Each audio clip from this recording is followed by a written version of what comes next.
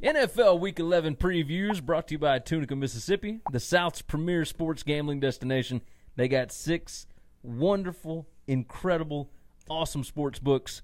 They got the Fitz Casino, Sam's Town, Hollywood, Horseshoe, First Jackpot, and Gold Strike Casino. You notice how I tossed them all around in that? Nailed it. Still nailed it. Still nailed it. You can find more information over at tunicatravel.com. They got everything you need to know about the sports books down in Tunica, Mississippi. So go check them out. Go check us out. WinningCuresEverything.com. If you're watching on YouTube, hit that little subscribe button. You'll figure out exactly when we're posting videos. We do a whole bunch of them every week. We're talking football all the time. So let's jump in. We're not going to Mexico City anymore. We're not. We're going to Los Angeles. We're going to Los Angeles now. And I have not gotten to read a whole lot about this, but like the Chiefs and Rams. Now, the NFL makes teams reserve their home stadium for the date of the game just in case something like this happens. Did you hear why the game is not being played in Mexico City? Well, the field, right? Well, it's the field, but do you know what happened to the field? Well, they had a concert there. Do you know who the concert was? No. Shakira. That's probably a pretty great concert, by the way. I like Shakira. I don't know that. Yeah, I don't know that I would say if it wasn't the Chiefs and the Rams, I'd say I might rather take the Shakira concert over the game. Yeah, but it's the Chiefs and the Rams, and but this it's is the Chiefs and the deal. Rams, and I'm going to this. Ooh, man, but yeah, Shakira, man, you seen her do the belly dancing thing? Look, She's I've shaking. I've seen her shake more than I probably should. Wow, she's fire. That's a beautiful woman. Beautiful woman. Chiefs against the Rams in L.A. Rams minus 2.5. The over-under is the biggest over-under in the history of, is it Monday Night Football or just the NFL period? I would bet the NFL. All right, so you know I might be wrong. You know what? It's our show. We can say whatever the hell we want to. This is the biggest over-under in NFL history. We've been wrong plenty 63. 63.5 points. 70-something% of statistics are all made up in the spot. Exactly. 65. Monday, 7:15 p.m. It's on ESPN. These are 2 high-powered offenses, 2 low-powered defenses at the moment. Correct. A lot of big names on both defenses. A lot of star power. A lot of big names on the coaching staff. Well, yeah, no. I mean, this is a pretty big deal. Like Andy Reid against Sean McVay. You got Wade Phillips over there doing his thing, which he's supposed to be better than he is right now. But, whatever. It's fine. He's got time to fix this. You got Pat Mahomes. You got Jared Goff, 2 of the brightest young stars in the NFL. You got Hill. You got Gurley. I mean, you got all kind of different dudes. You do not have Cooper Kupp. Do not have Cooper Kupp out for the year. Does that make a difference in this game? No, I don't think that will be the reason. If the Rams don't win, it won't be because they didn't have Kupp to make one big play. I think they've got enough big play stars on this Rams team to just do just fine against the Chiefs. Is this in your game of the picks? It is not. Yeah, I'm staying away from it too. I'm going to. I will have money. I will be one of the dummies betting the over. I'm just going to do it. That's it, but I'll do that probably closer to game time, like it because I think it's going up. I feel like you and I do the same thing. I think it's going up. We say that we're staying away from a game, and then we sit down to watch it, and like right before it kicks off, it's like, no, I'm not. No. When I tell you I'm not taking a side, I'm not taking a side. Okay. Unless this line moved drastically, I'm not taking a side. Okay. Right now it's minus 2.5 for the Rams. If it got to, does 2.5 seem like a lot, or is it fine because it's in care less. It's in LA. In LA doesn't change anything either. If this game got to where I could tease one side being more than a favorite dog. More than a touchdown dog. That didn't make any sense. A favorite dog. Then I would tease it with another game and take the dog, or I'd just tease it with the over. Okay, that makes sense. I will say this: the Chiefs were 8-1 against the spread until last week, and I mean they were like a 17-point favorite over the Cardinals. They had to get big. They just did what they had to do to get through the week. Didn't care about blowing them out or anything, so it worked out okay. So they're 8-2 against the spread. The Rams are 4-5 against the spread. They've kind of, but they've had some huge numbers. Let's say, they've had some big spreads. Now that it's 2.5, it's like, who knows? I will probably roll with the Chiefs on this. Like, it's not my gambling picks, nothing like that. But, I'm kind of like you as far as if they look kind of equal, Give me the probably dog. going to go with the dog. Yeah. I'll probably take Chiefs money line. You get positive odds in a coin flip.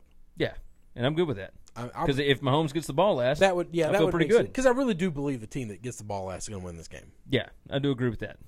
Let's move on from that. Game number 2 is not quite as good as the first game, but it's still a good game. Really, like any other week, this would have been game number 1. Okay, I'll give you that. Vikings at the Bears. Bears 2.5-point favorites now. By the way, the lines are coming to you from, I don't know where I put it. Oh, it's lost in the sea of. It's lost in the sea of papers. They're coming from first. No First one can jackpot. read that anyway. So just Well, yeah, you're right. Hold up anything and say this is where the lines are. The lines are for First jackpot did give us the lines. Yes, though. down in Tunica, We're Mississippi. not making that up. They are a William Hill property. Currently, as of today, the sheet says the Bears are a 2.5-point favorite. Over/under is 45.5. Sunday, 7:20 p.m. NBC Sunday Night Football at Soldier Field. Wish there was a game going on when I'm going to Chicago in December. There's not. They're going to be in San Francisco. But either way, We used to watch the game there, which is a lot of fun, by the way. you can watch the game at Soldier Field. No, in Chicago at a sports bar. Oh, yeah. You get to we don't have that luxury being in Memphis and not having like a real home team. That's To true. go to a sports bar in an NFL town and say I'm going to take this in. The hometown team for Memphis is the Pittsburgh Steelers or the Cowboys, depending on what side of town you're on. It's ridiculous. Ridiculous. Throw up. All right, so the Bears defense pretty good. This will easily be the best team that they have beaten all year if they beat the Vikings. Oh, if they can beat the Vikings, we have Because to take they've beaten them. the Cardinals, the Jets, the Bucks, the 49. No, they hadn't done the 49ers yet. I'll tell you this: if they beat the Vikings, we got to take them serious. Oh yeah, I mean, they're not. but their 6 wins are the Lions. They beat the crap out of the Lions. They beat the Seahawks. Seahawks were the best team they played, and the Seahawks are still a losing team. They have not beaten a team with an above 500 record as of yet, and the Vikings are 5-3. So, yeah, I mean we'll see. Like I feel like they're for real. That defense definitely looks for real, but it's tough to get that Vikings team out of I'm your head. excited about this game. I have no feel for it whatsoever. I think it could be close. The line's a little low. I don't know that it's low at all. I would be scared. It wouldn't surprise me if the Vikings blow them out. It wouldn't surprise me if the Bears blow the Vikings. I mean, nothing would shock me in this game. I like both of these teams a lot, so it's hard for me to kind of gauge it.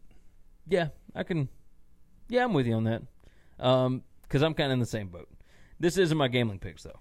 So I will forward you over to the gambling picks video. Interesting. Texans -3 at the Redskins. Over/unders 42.5. Sunday, 12 p.m. CBS at FedEx Field. Inland over Maryland. How do you feel about this one? Before the season, this looked kind of like a I thought kind of this was gonna matchup. be like loser leaves town match. Yeah. Coach gets fired match, and now Yeah. they're both. And now they're both leading their divisions. They're leading their division by 2 games in a 16-game schedule, which Yep. is a massive lead. And both of them are 6-3. Like, I don't think the Redskins have looked good at all in 3 or 4 weeks. Houston's looked pretty good, but I feel like every win they get, the other team is just giving it to them. and I don't think that the Redskins do At that. least the Redskins have taken some wins. They've fought for them. Yeah. I mean, This is a literally tough hear team. Bill O'Brien run off the field laughing at the other coach for screwing up so he can get the win. This has happened 3 or 4 times this season. It is bananas. I It's just don't. It's happened in almost every, in 5 of their 6 wins, I know. which makes me wonder why the Texans are a 3-point favorite. It's a very questionable line, especially on the road. The line stinks unless unless people are just going to buy into Deshaun Watson and Hopkins and Demaryius Thomas. They're coming off a bye week. They got Demaryius Thomas. And you know what? It might be right. I mean, Texans might go in there and just whip their butt. It's possible. But I don't know. We'll see. It's in my gambling picks. Oh, God. Is it in yours? Yes, it's in my gambling picks, too. Which means that we might need to figure this out before you bastard. No, I'm not changing my NFL picks. Okay. I don't have enough of them. Well, you've done pretty good on those, so yeah. If I match up with you, I feel like we're okay. We both hit the Chargers last week. I'm not matching you in college anymore. That's totally fine. We'll get to that later. Game number 4. The Packers at the Seahawks. This is a Thursday night game. I think this game, all 3 of the primetime games, by the way, this week are pretty good. Not pretty good. I think they're all like, this is one where the NFL primetime schedule guys are like, we did a good job. Yeah, it's like we sucked every other week. We did but a this really is all right. good job. All 3 games. I think it's going to be a fun game. Oh, I think it is too. It's a lot of offense. Every Seattle game that I've watched this year I haven't watched all of them. They've never lost by more than what did they lose by Sunday? 5? Yeah, all of the Seattle games have been fun this year. Yes, all of them, 100%, because they all come down to the wire. And the Packers, that's what Russell Wilson does. And the Packers will make this fun also. Oh yeah, I mean Aaron Rodgers. Yeah, this game will be great. The over under is 49.5. It's Thursday, 7:20 p.m. on Fox. It's in Seattle. Russell Wilson's fun, man. Like he's really good. And they have had a tough schedule to start out this season. Not just a tough schedule. I don't know that there's a lot of offensive talent on this team. Like, I didn't think Seattle was going to be good this year because I don't believe in Lockett. I don't believe in Bolden. They have no tight end to speak of. They have 4 different running backs, and nobody knows any of them's name, and I don't know which one's good. I don't know that any of them are good. And we didn't think that the offensive line was all No, and I didn't think the offensive line was going to be good at all. And now all those it's like the island of misfit toys and Rudolph the Red-Nosed Reindeer. That's right. And they just kind of work together. together. They're doing great. Brian Schottenheimer's your offensive coordinator. I mean, the king of the island of misfit toys. The king of getting Mark Richt fired at Georgia. What's up? I think Richt did that to himself.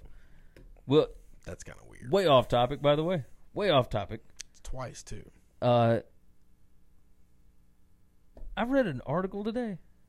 I was not expecting. You know what? This is not going to be. This isn't an NFL thing. We're going to bring it up. It's your show. They said that Mark Richt does not accept transfers at Miami. Okay. Is that weird? No, I don't think that's weird at all. How many coaches do you know of that don't accept transfers? He doesn't like. He's consistent. Your boy, who's not consistent, who if one of his kids want to transfer, gets up on a podium in front of 100,000 people and calls him a quitter, but then will take any other transfer that wants to come to him. At least he's consistent, but nobody would ever compare the moral fortitude of Nick Saban and Mark Richt. Like that's just not it. There's nothing you can use to measure the difference that they are. No, you're right. So I don't think that's weird at all. I just thought it was strange. I have not heard of a college coach that would not accept transfers. But if I was going to be strong on, I think kids should honor their commitments. Then you gotta be strong with it both ways. That door has to swing both ways. Okay. I can't call my kids quitters and take other people's quitters and say I want them on my team. That's a good point. Good point. All right, off of that, back to NFL. You leaning one way or the other on the Seahawks? Seahawks Packers? Yeah, it's in my gambling picks. All right, we will leave that one alone then. Cowboys at the Falcons. Falcons -3. Over under is 48. Sunday noon, Fox at Mercedes-Benz Stadium in Atlanta. I'm a bet this one's in your gambling picks. Well, yeah. It's in mine too. What have I done all year? I know. It didn't work every week. It didn't work last week. I lost money. Yeah, it didn't work last week. But that's okay. And this is more of this is that loser leave town kind of matchup. Like neither one of the coaches chance. I think are going to get fired because of this game. No chance. But I think the loser of this game misses the playoffs. I don't think the Cowboys have a snowball's chance in hell of making. I don't think either one of these teams have a chance of making the playoffs. The winner of this game gets back to 5-5. Okay, that's not going to make it in the NFC, man. That's not going to make it. I think 9-7 will probably make it. No, sir. No, sir. What are you looking at? Well, the in the Vikings and the Bears, one of those teams is going to win the division. The other one's going to take a wild card spot, and they're going to be better than both of these teams. I assure you. I mean, the Vikings have a tie.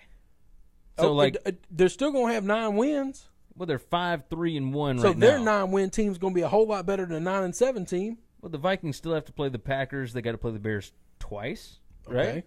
So, anyway, I think one of those teams is getting a wild card spot, and then, okay.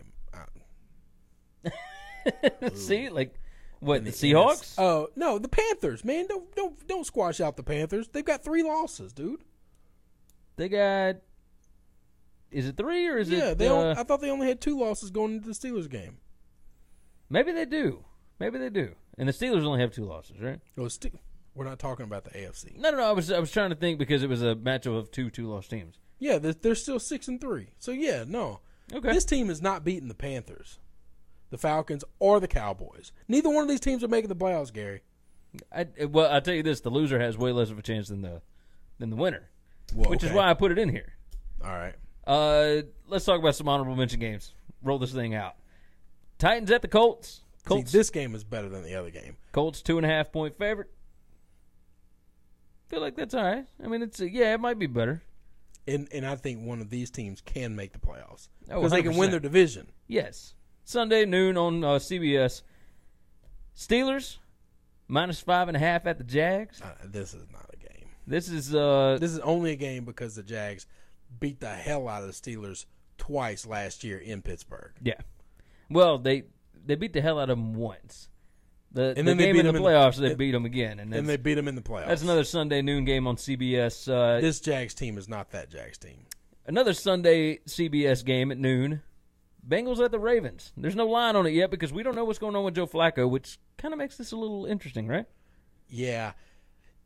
It's not that he's hurt thing, right? His hip. Like there's a problem with his hip. Okay, so it's not. It's an injury, but because there are talks that Lamar Jackson might start. Lamar Jackson might start because Harbaugh is already. And maybe I read so, and I don't even know who to credit for this, but I know that I read somewhere Harbaugh's in negotiations to like buy his contract out already at the end of the year. Like we know I'm not going to be back, and so let me just put Lamar in and see if I can catch fire in a bottle and just say maybe we can do something special here. And if we don't, I don't lose anything because I'm already gone. That wouldn't make any sense. I'm literally talking just. Maybe I dreamed it. I don't know. I mean, if that's true, and anybody knows that it doesn't sound dumb because like Harbaugh has been there forever. If I thought I was going to get fired, I would absolutely be playing Lamar Jackson to say maybe it turns our season around. Yeah, because if you play RG3, well, no, RG3, no. No, but what I'm saying is if you play like legitimate person thinks that RG3 should be playing. If you play RG3. The reason behind that is because you are paranoid. No, you're not. You play RG3, it's because you're drunk. You need to put the bottle down because you're an idiot. You just try not to like. RG3 is not an NFL quarterback. Yeah, but a lot of people don't think Lamar Jackson is either. They don't know that because they haven't seen him play quarterback in the NFL. You can think whatever you want. We have seen RG3 play. He was really good his rookie year. And that's about it. After they got tape on him, he all of a sudden stopped being good at quarterback, and he breaks like fine china. The other honorable mention game, Eagles at the Saints. I mean, the Saints are blowing teams out. This line and the Eagles, I thought they were going to flip a switch in November and be good, and they didn't. They didn't. They're just not good. They won the Super Bowl, and they're like, screw it. Yeah, we're done. This was supposed to be the marquee matchup of the weekend.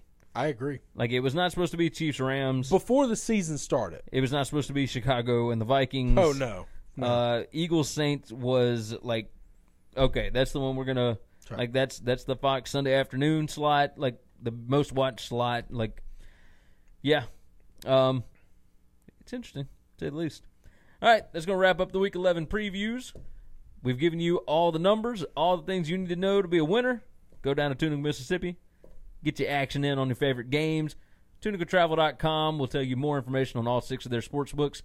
You can get our picks, our previews, everything else over at winningcureseverything.com. And if you're on YouTube, hit that subscribe button.